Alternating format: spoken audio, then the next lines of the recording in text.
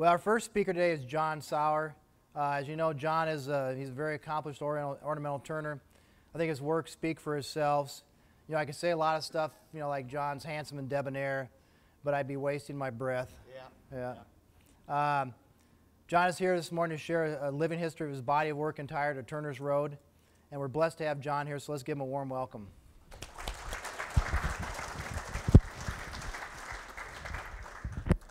Can I put that in my pocket? You can put that wherever you want to. Put it in my pocket. Good morning.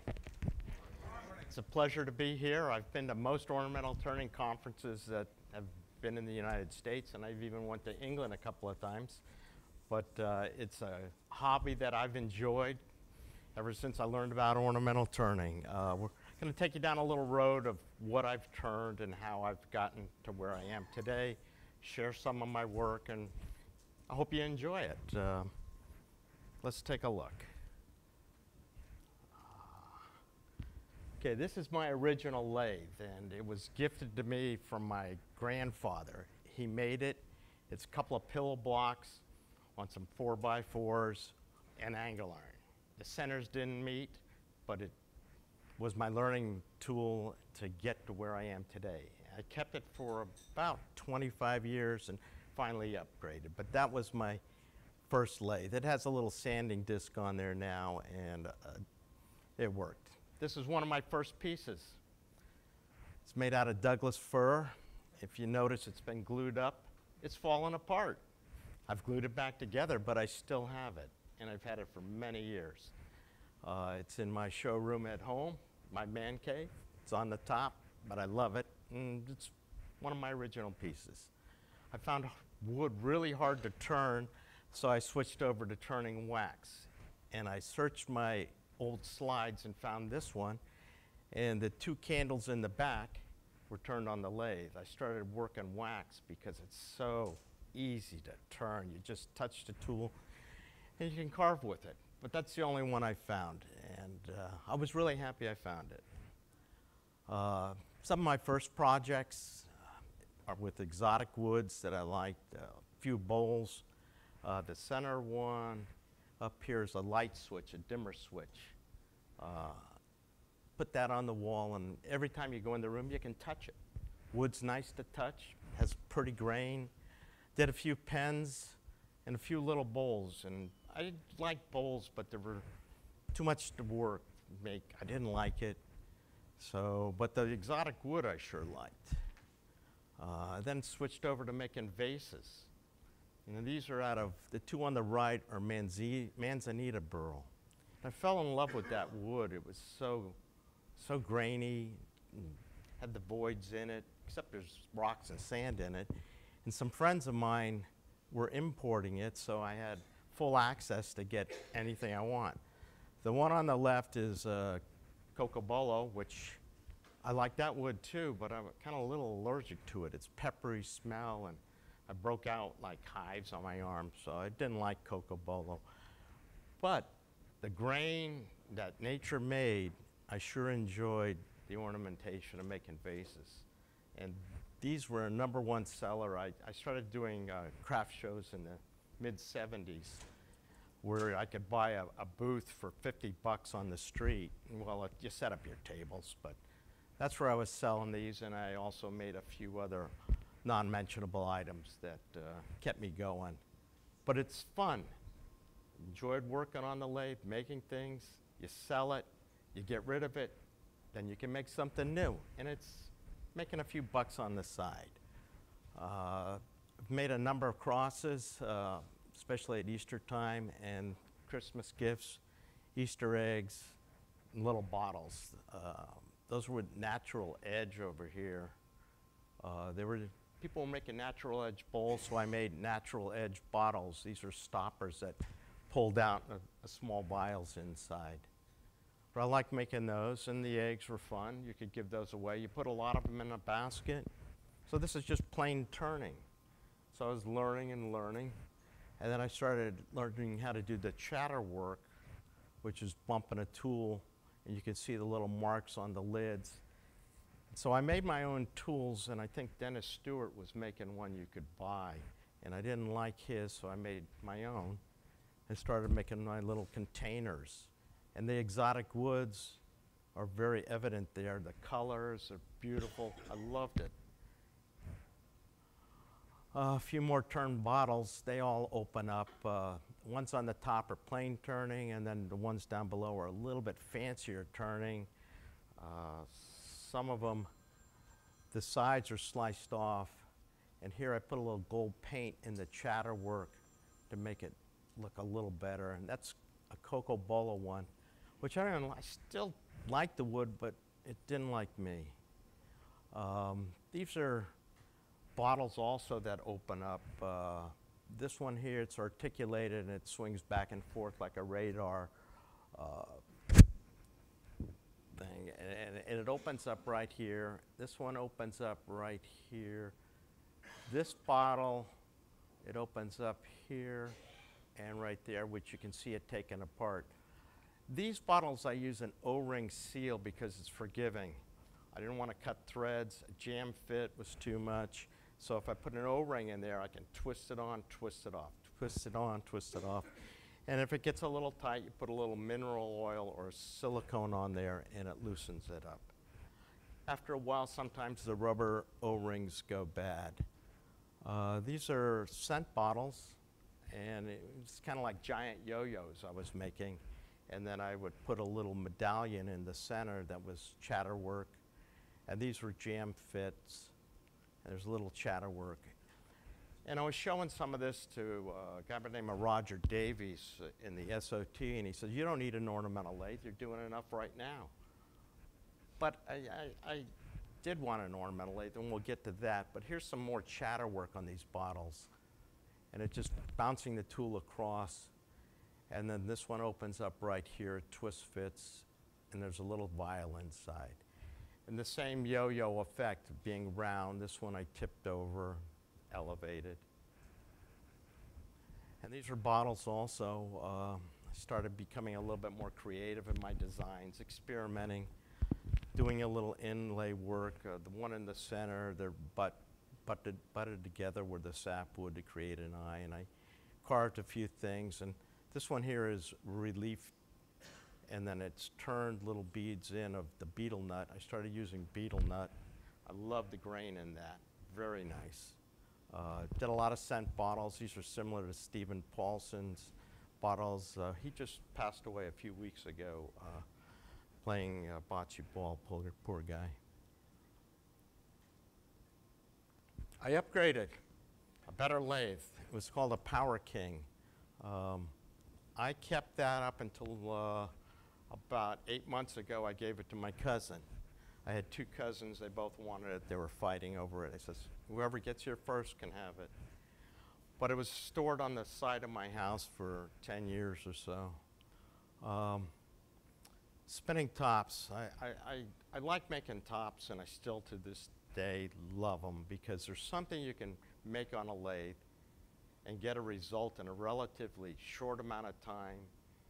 And it's something you make and you can play with it, you can share it, you can have top contests, you can make them and just keep making them and keep making them.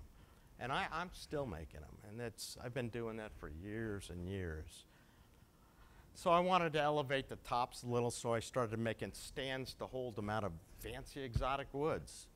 And they sure help sell them, and I like selling those.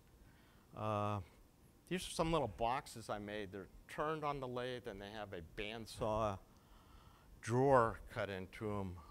This one's a vertical one. This is cut separately, the bandsaw box, and then I put felt in it. They slide in and out. And then the face on the top, I put on the lathe and turned it to make a design and did a little cut through on the tulip wood. You can see I cut through. This is zebra and koa, Pernambuco, and I don't recall what kind of wood that is. Probably rosewood of some type.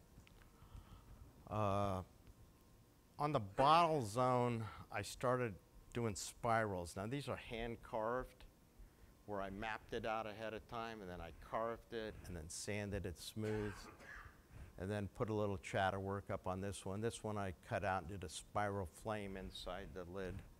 And they twisted, opened and closed. More on the spiraling. this one here, it's a rectangle one where it spirals around. And I got this idea from William Hunter, who was doing spiraling on his vases. He would map it out and do it. And so I started doing it similar to how he did it, and my result. Some of my miniatures, you can see there's a nickel there. So you can get the idea of the candlesticks I made, little goblets, miniatures, little vases. The exotic woods add to it. This piece of pink ivory is unbelievable. And this is spalted maple and a little betel nut and togwa nut. But miniatures are fun to make. They're easy to make, fun. But then I ran into this thing. It's a Fine Woodworking magazine. It had an article about a fancy lathe. And if you read the article, there's no way you're going to get one. But I started looking. I went to a lot of garage sales, and then I found some auctions that had some in them, but I never was able to get one in an auction. And then I bought one in, it was '86. I bought it sight unseen at Christie's at an auction. So I didn't know what I was bidding on, and I think I got it for about 1,400 pounds at the time. And then a few months later, it showed up, and this is what I got. And I was tickled pink. The bad thing about this is that when I opened the crate, I pulled on the board so hard, I whacked myself in the face. And I had a double-sized lip for a few days. But I was excited as all hell because I got one of these lathes that, you know, I didn't know if I'd ever see one, but there it is. This is what it looked like when it came out of the crate. It was a little grungy, dirty, oily, but nonetheless, it was a Holtz-Apple lathe, and I was happier than pig in what? There's a picture of it on the left that came with it. There's a picture on the right after I put a couple hours in. Probably 60, maybe more. I don't know. But 2237, it's still in my shop. It looks a lot better now even because I've cleaned it up. The kids liked it. These are 2 daughters. They would go for a ride on the treadle, and they liked it. They'd hold on, go up and down, up and down. They loved it, you know, and so they had a new toy. I soon quickly took a trip to England to learn more about this, and this is at the Science Museum in the Reserve Collection in England. Michael Wright, he's the gentleman there. I don't think he's still there, but he's still in England, but very knowledgeable about everything. He took us on a tour of some of the items that Holtz-Apple made. These are, well, the left 2 are Holtz-Apple. Most of the ones in the case are Holtz-Apple. The one on the bottom is Holtz-Apple, and I don't know about the 2 on the right. But you see some of the stuff they made out of ivory. Beautiful. Beautiful. I don't know how they did it, but it was all done on these lathes, and this is the type of tools you need for these lathes, were all these little fancy cutters. Mine didn't come with them, but I managed to buy these. You know, over in the UK, they come available all the time. They just cost a lot of money. Cutting frames, you need these cutting frames. These are some vintage ones that I purchased over in the UK. And they all work very well, but the newer modern ones work even better. They have ball bearings, they have better cutters, they have carbide. You don't have to sit there and sharpen all the time. You can throw away your cutter or index it. Most of you are familiar with the little triangle cutters. They're great. That's basically all I use these days. I occasionally use a few others.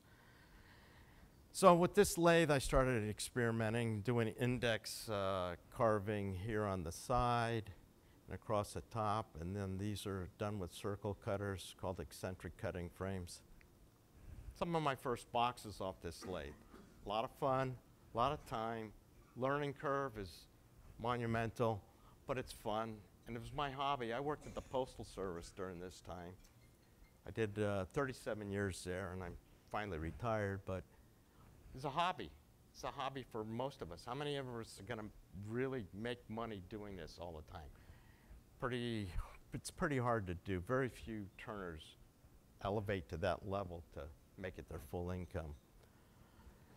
These I faceted off. These are disc bottles like those first ones where I just faceted them off to make them, doing the same item, just ornamenting it. And they were pretty good. I did a number of those. But then I started making boxes, and these are index carved on the Holtz apple. Like the one on the left is a spiral tapered cut. I like to taper things just slightly for the gentleness of your eye. The one on the right is a zigzagging effect, and those are all index carved, one cut at a time. Now, if you do this on the Rose engine, you can speed up the process 10 times faster, maybe more. And once you do it on the Rose engine, it's really easy. But this on the Holtz apple, a lot of time.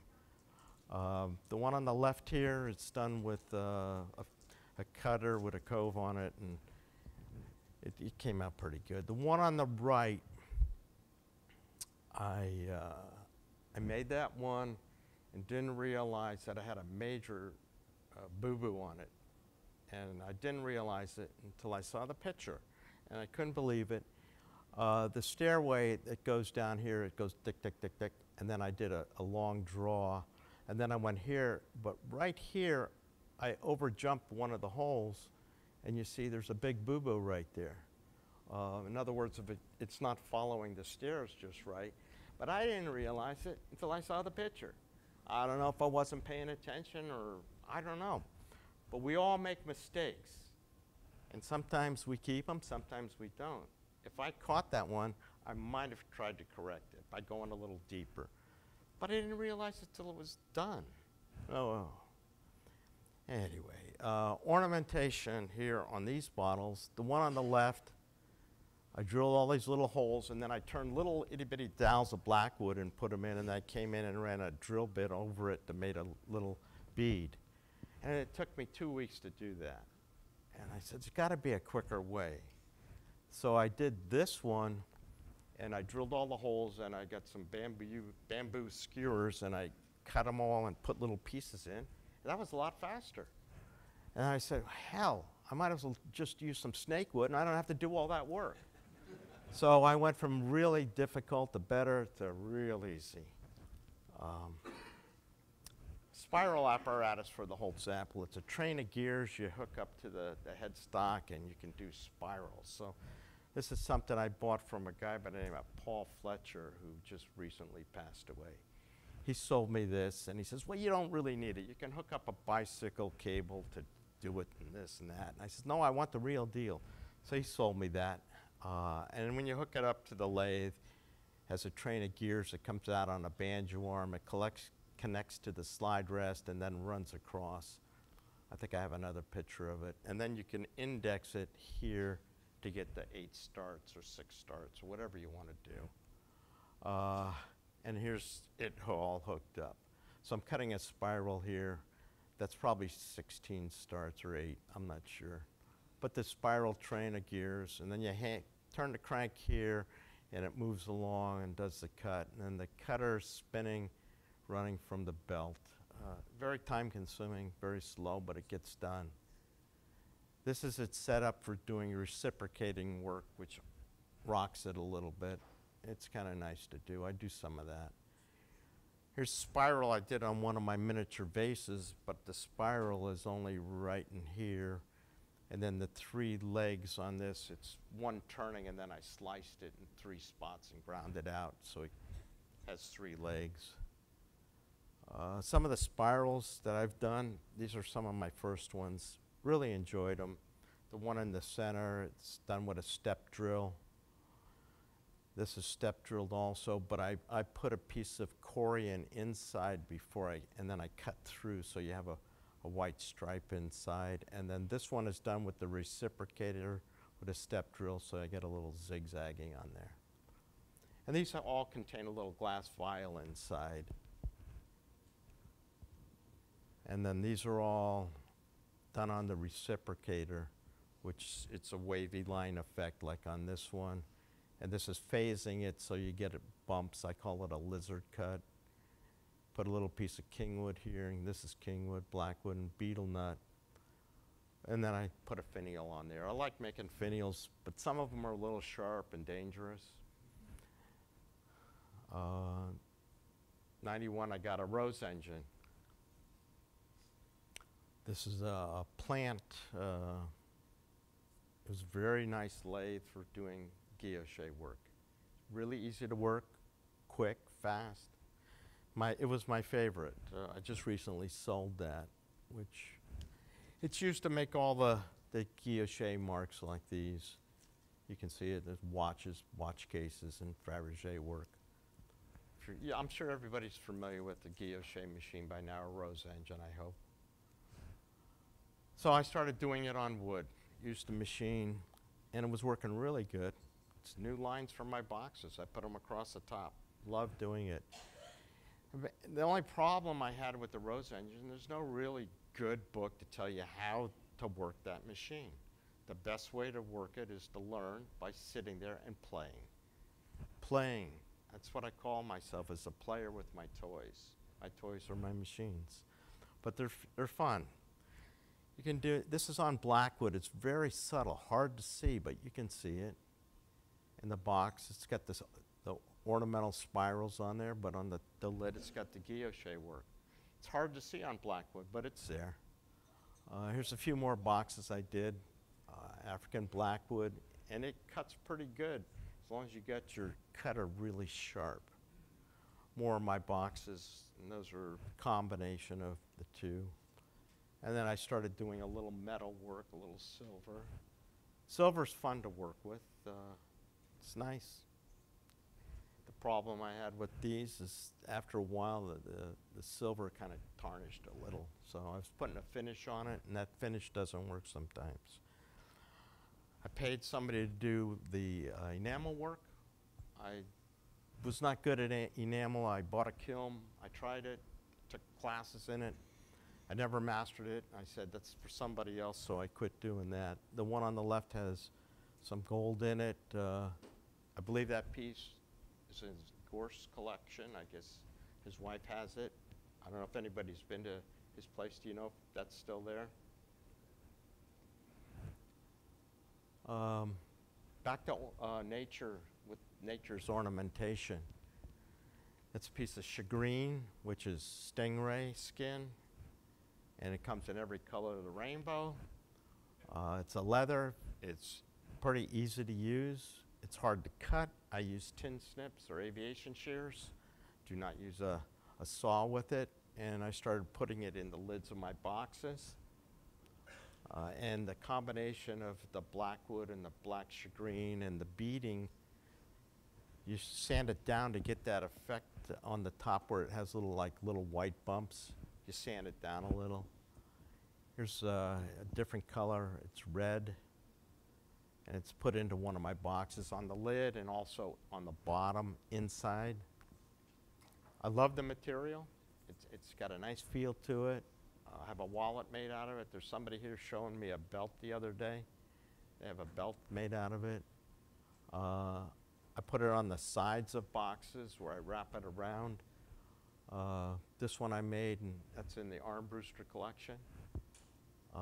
Blackwood and shagreen. And I ornament all the way down into the bottom inside.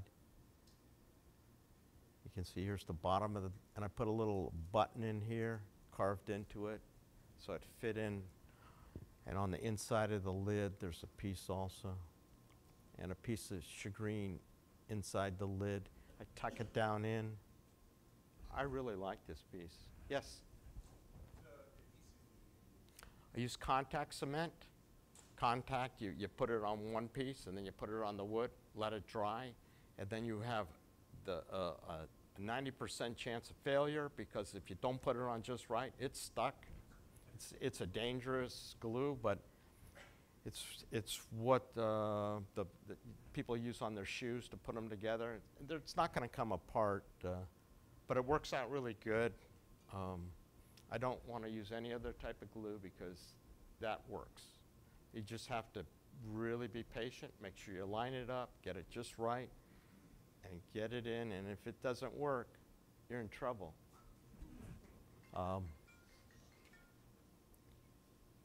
Inspiration and ideas. Mr. Walt. I wonder where he got his idea for that castle behind him. I think he might have got it from right here. But making my bottles and doing finials, I just look at any kind of book, or if you were traveler, you can see all kinds of places that have beautiful work. Page on the left is from Holtz-Appel's Volume 5, some of his work in the castles. And that was my first castle on the right. So I tried to make something like that. It came out a little different.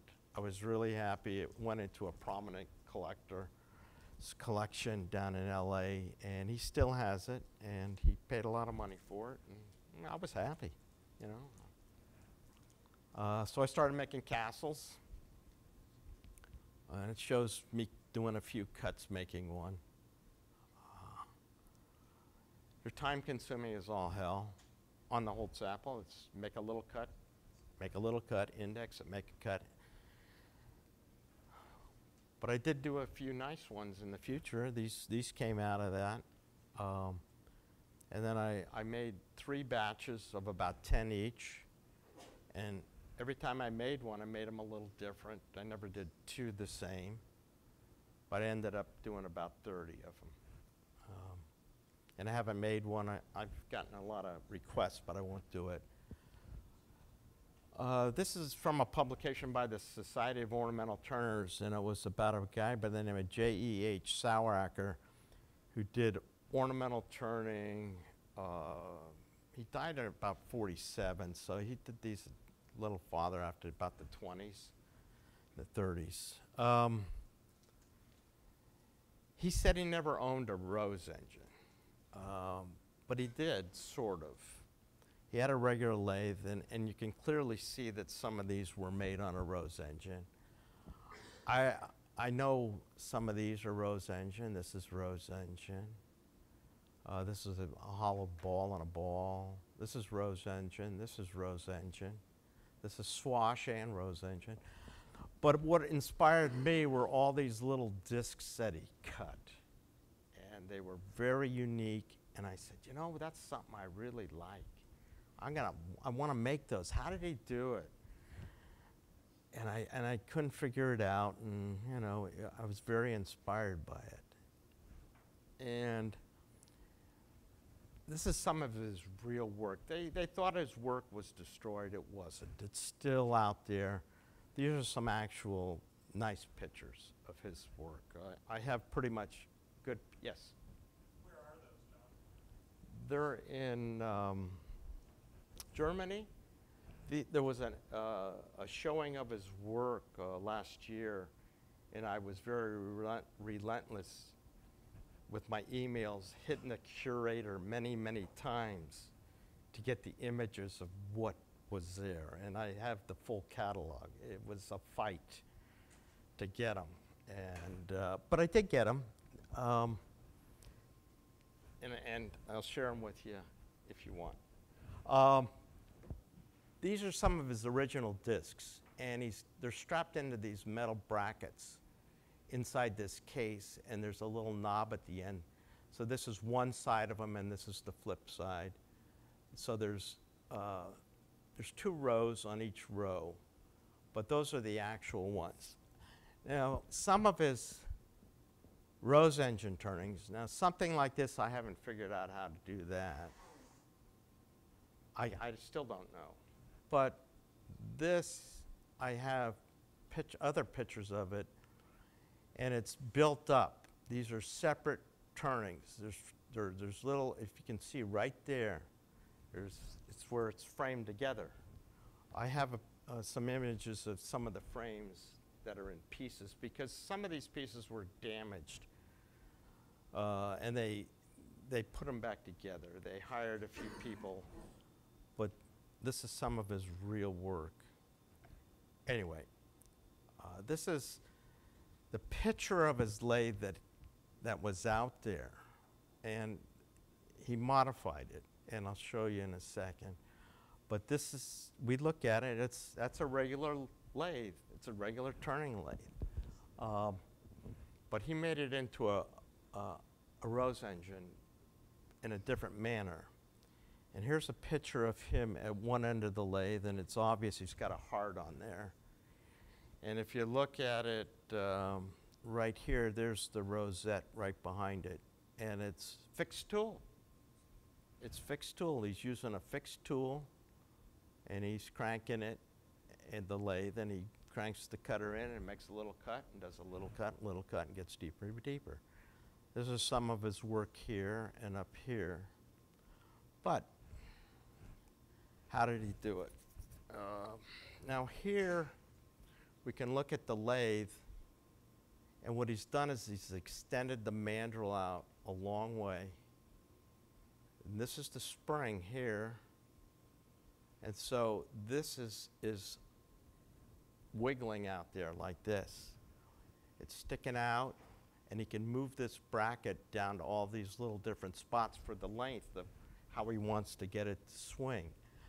And there's where his pattern that he's cutting is, and his rosette's right behind here.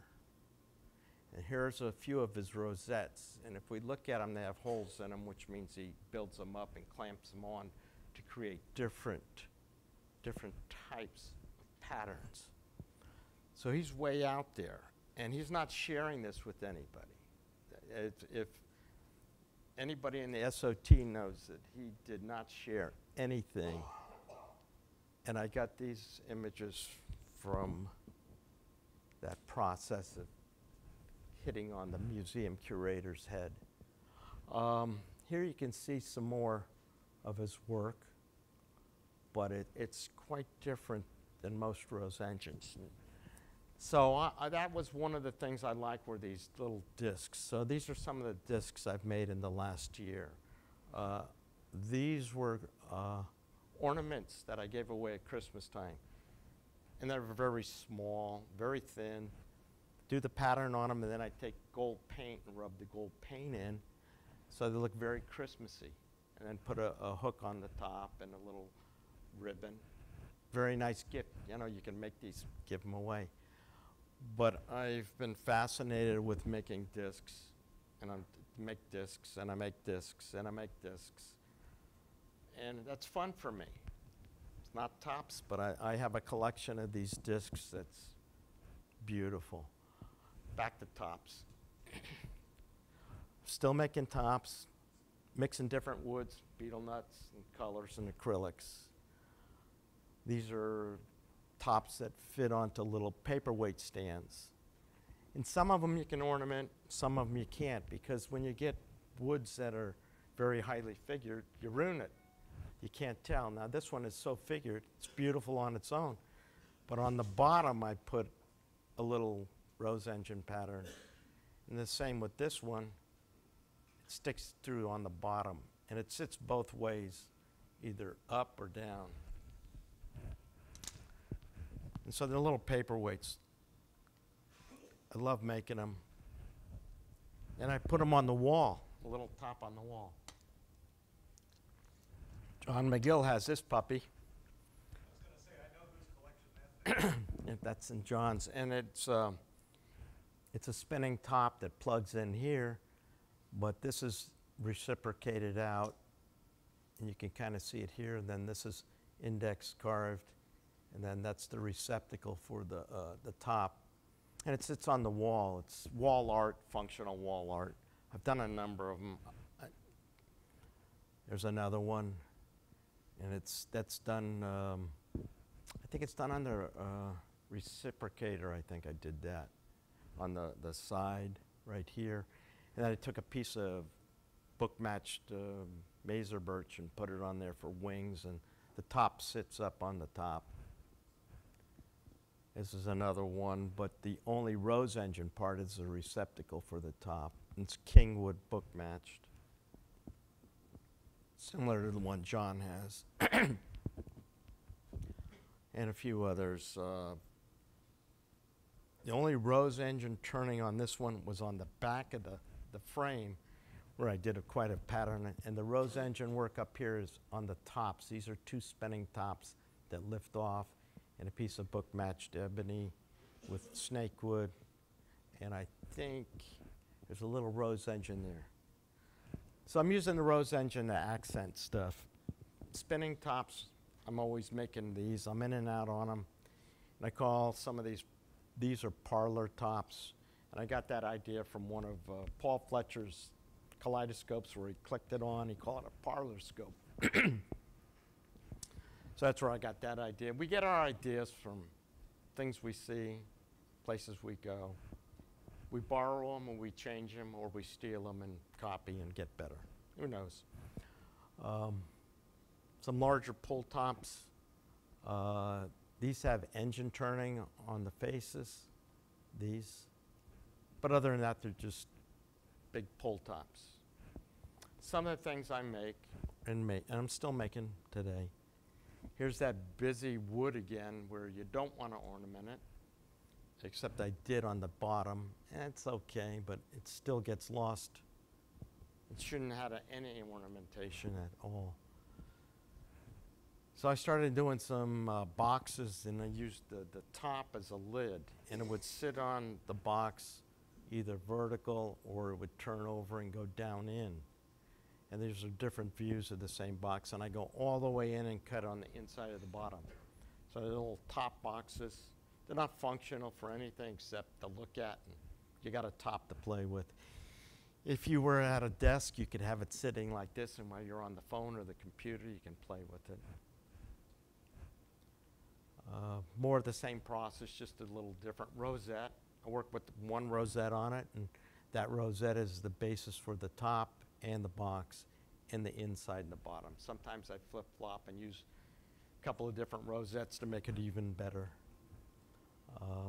One of my favorites is the blackwood, boxwood, bamboo, and beetle nut. I've made about 10 or 15 of these. It's a good seller. We do craft shows, we'll see. This one, the inspiration for this was Alien movie, and I have that one here. It has a ceramic bearing for the tip on the top, and it sits either way, this way or that way. And it's one rosette. I think it's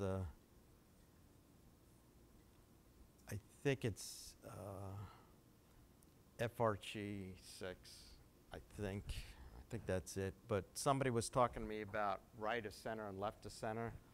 Well, here's the process where I had to go off the back side of the rosette and cutting on the left side.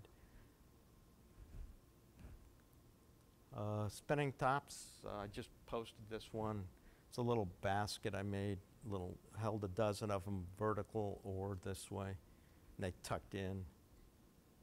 A little chatter work on there. I'm still playing, doing these. But then I do ornamental tops too. And so I will do the carving on the tops, and that has, some of them have copper. This is copper, and this is gold paint. This is a tester's paint from the model making. Nothing special. These were a fidget spinner. That shows both sides of it. It's got a ceramic bearing here and there. There's a little spinner, and you could grab it. It has put like a tire tread on the side. And that's a really nice one.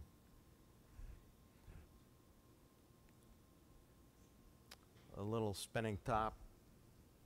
Has chatter work on the top. The face of the top, that's bloodwood up here and there. But then I've done a little ornamental turning right here and right there. And then I've cut a little slit in here so you can kind of see through it. And there's a little ornamental turning here and a little rose engine patterning here. So I use the rose engine to accent, put little accents around. It's really nice. This one here, also from the Alien movie. I got the idea to do it. And it's a little top, and it plugs in. And there it shows it's spinning right here. It plugs in. I have that one in the showroom. And the beetle nuts here and here are loose. They're little beads, and you can spin them. Another ornamental top. This is a lot of different woods together. I've made two like this. They're really nice. a lot of work, probably a week in there, off and on. You got to remember, I'm working full-time someplace and playing on the lathe to get away from reality. It's me, the lathe, and wood. It's one of my, I call it a tower top. There's a little rose engine on it. There's a rose engine down in here and up in here. And the top sits either way. It turns over and plugs in this way. So you can show it any way you want. And here's some close-ups of it. Here's where it's the F4, and it actually locks in here. And here's it spinning, and there's a little button underneath it, and there's a lot of detail with the F4 up in here. So I use the F4 rosette all the way through it. But it's fun. More tops, colored, exotic woods, beautiful. They spin good. I sell well. I'm on Facebook accounts of top collectors, and I do very well selling them.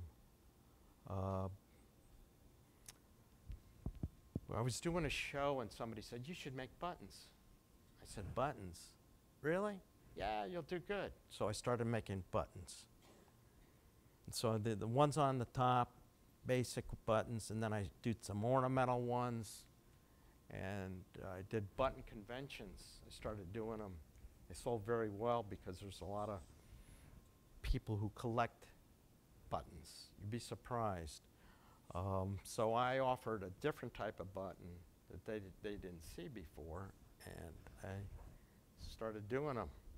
The ones on the left all have shagreen in them, which I tuck it in, and then some of them have an additional piece turned on the same rosette, and then I put it in the center. That's natural. This is natural.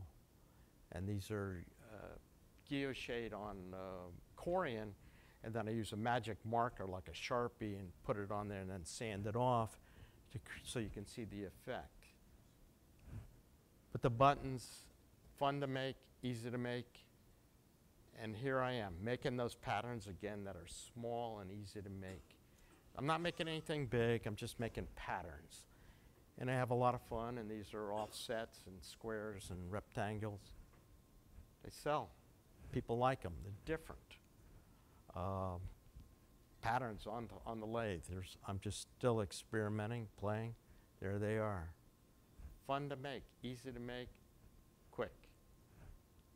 Color, polymer clay. I added these to a lot of my buttons. The canes you can buy on Etsy, you cut them in like cutting a piece of pie, a slice of bread. You bake it in the oven for 30 minutes, then you turn it, then you can put it in. I did an article in David's newsletter, and it told how to do it. But it's fun to make. It's more up my alley of making something small, something easy, something relatively quick, nothing too complicated. But then again, you can get really complicated with what you're going to make in buttons. These are all buttons or pins, different multi-layers. Very nice, fun. There's a fancy one up here with polymer clay that a lady in Kansas makes, and I put that in there. But the multi-layering, fun to do, easy to do. These are a little bit more complicated where these are the buttons, and the lid unscrews, and inside there's diamonds. Probably mine are glass, so fancy. Cubics, I mean. But they are smuggler buttons, and they sold very well. These are pendants. They're very nice. I just finished making these. These are buttons, but they're back to where I started. They're light dimmer switches. Push on, push off, and a turn. The one on the right is a very large one. The button people like these because it's a button for their wall, and they can touch it all the time, and they can admire it. So it's like a giant button. Oh, there's my wife, Sharon. This is at a button show. Now, when you do a button show, you can put everything in one little case and walk in, lay it out on the table.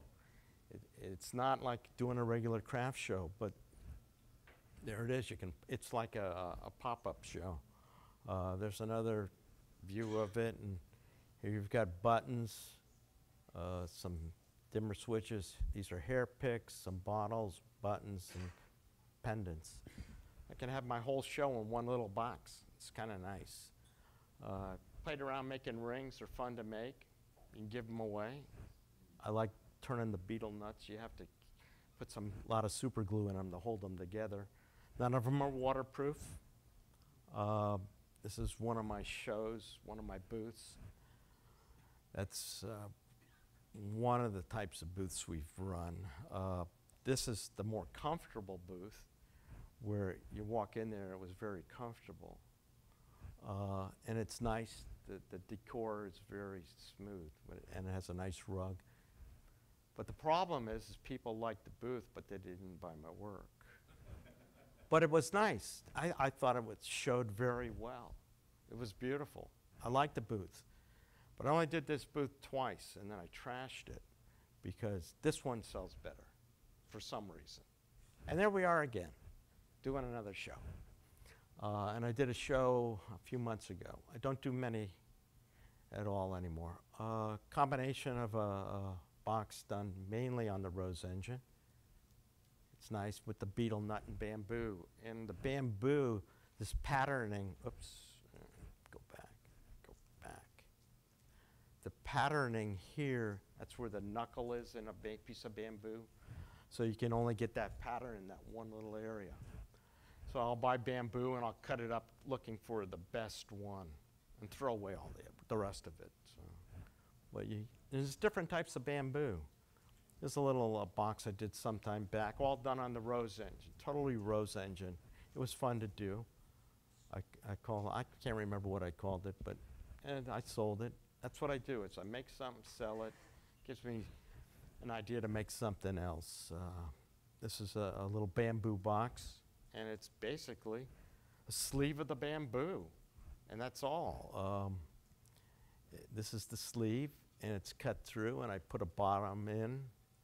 I plugged it in after I turned it, and then I cut a little scalloping on the outside, and then made the fit like that. But just nothing more than a piece of bamboo. A little zigzagging on this. That's was Madagascar rosewood and taguanut. It's a nice pattern. Never did it again though, but it was fun to do. One of my best pieces I made was a bracelet box. It came apart.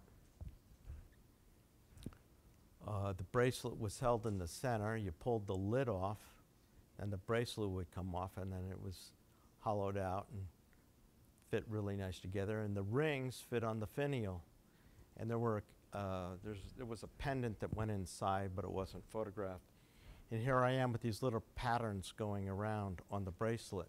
Very nice piece. I sold it. Oh well. Ring boxes.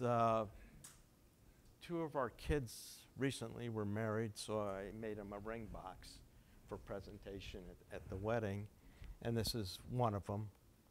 I don't remember. No, this was our daughter's. Yeah. Yeah. So then on the bottom I inscribed, the date and all that when they get married. A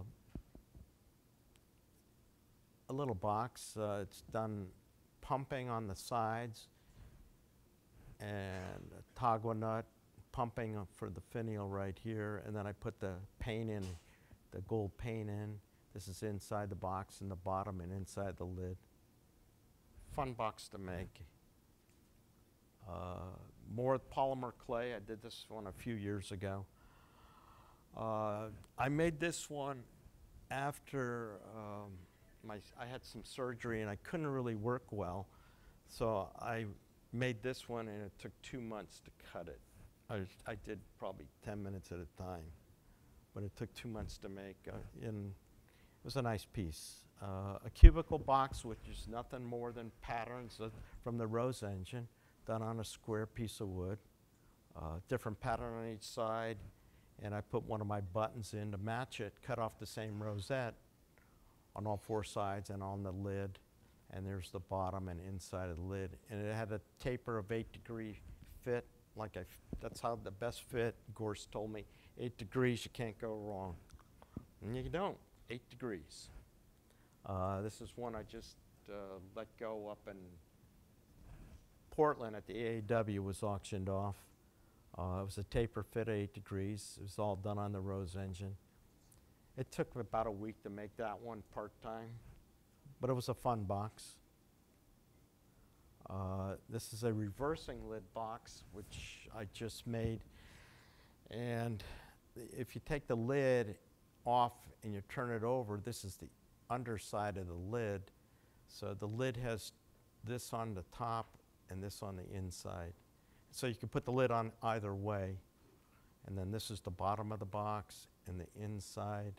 It's a cute little box. And Dave called it the kitty rosette.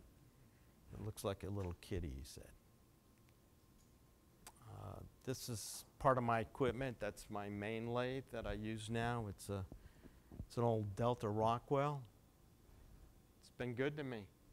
I paid about $400 for it. It's been good to me. It's made me a lot of money. You can see some of my samples up there. Those are Rose engine samples. I have a lot of samples. I have a machine lathe that's an MCO. I use it occasionally for doing some nice work. Little inspiration around there. Picture of some old stuff. Picture of my kids on a roller coaster. A nice little Rose engine and an old one there. And my good buddy, Jack Daniel. This is what my Holtz-Apfel looks like now. I changed it a little. It has a different slide on it. It has an Evans, which is powered by this motor here. And the cutting frame is driven by this one. And if you notice, I have a lot of lights here and here. Light, as I'm getting older, I need a lot of light, especially on the blackwoods.